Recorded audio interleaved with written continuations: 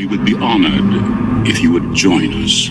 Everyone's invited, of course. Hey Star Wars fans and action figure collectors, welcome back to another video. This time we're looking at another Galaxies of Adventure figure, and we're looking at Yoda. This one was gracefully provided by Bulletproof Villain. They're still in stock. Really happy to get this one. Yeah, this line's pretty much dried up here in Australian retail. So it's nice that a few online guys are getting these. So I'm really still hoping to get a hold of that Ahsoka and the 222nd, maybe even Darth Maul and the Jedi Luke. So just a few that I'd really love to get a hold of. But Yoda looks great. I'm a big Yoda fan. It looks like a really cool figure. So without further ado, let's crack it open and have a look. Alright, here is Yoda. He is a cool little figure. I really like this one a lot. He is super duper cool. I really love the sort of the animated style. That's what's really getting me with these Galaxy of Adventures figures at the moment. I just reviewed the Boba Fett last week, and yeah, that one was absolutely fantastic, and this one is just, it looks so good. It's really cool. The accessories are great. What I do love about this figure, that he does come with this little stand, you know, nice and simple, a couple of pegs. Why Hasbro can't produce something like this for the Black Series is beyond me. Wouldn't take much to do slight variations of this with, you know, a couple of pegs wider, maybe at the edges a little bit further, so you can have the slightly wider stance of a Black Series figure. So yeah, pegs are nice and tightly there. He sits nicely. He also comes with his lightsaber, as you can see in his hand, which is, you know, I was really grateful that he can hold it with two hands. That's such a great display option for this little guy. But yeah, really nice tight grip, which is great. Nice tight grip on the other hand as well. It also comes with his cane,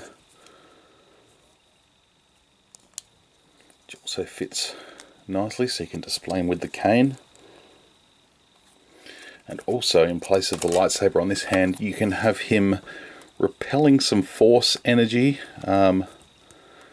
There are sort of molding marks in it, so you have him sort of repulsing that sort of force energy from Sidious.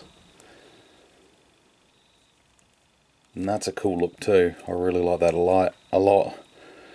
Being that they sort of really only produce sort of main characters, I don't know that we'll ever see a Sidious come out in this line, but if it was to happen, it'd be cool to see him come with like a lightning, so you could have these two displayed together. But yeah, he's just a fantastic looking little figure. And yeah, I don't dislike any of the display options, because this looks fantastic, really. But yeah, you can definitely mix it up and change it around a little bit. I personally will keep him with the lightsaber. It's just cool, honestly. But the articulation's great. You know, he's got a little bit of movement in the head, which is pretty good. Sort of side to side, up and down. Hinges in the shoulders and elbows. The wrists do just swivel. Sort of a swivel at the waist, kinda. That's where we'll get to the action feature in a minute. Hinges in the knees, which is really great, and then the hip articulation, so you can you know, pry those legs out. I've been doing some crazy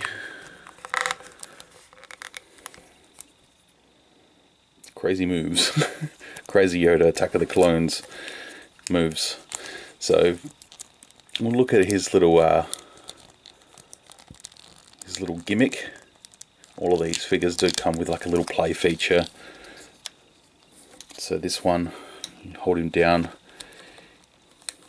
you spin him around, get it to click in place. It does hold. They're not the best for the play features, but this is basically what it does. You just pop his head down, and the cape gets in the way anyway. But yeah, he's meant to do sort of a quick 180 spin. I'll try it again. If I just hold it, click in place, there, quick little spin. But again, it doesn't take away from the figure itself as a display piece on your shelf. Looks great. I really do like this little guy. Yeah, they're really killing it with these figures.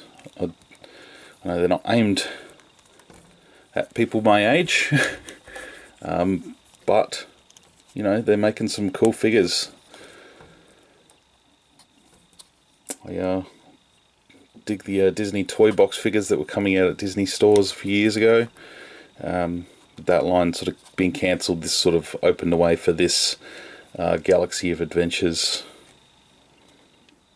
line of figures, which is just a cool little alternative little side collection to have. There's some cool, really great characters out there, and yeah, like I said, I'd love to get my hands on Ahsoka, Darth Maul, the 332nd clone, and Jedi Luke. There's 4 other figures that I'd really love to get hold of. So let me know in the comments what you think of this figure.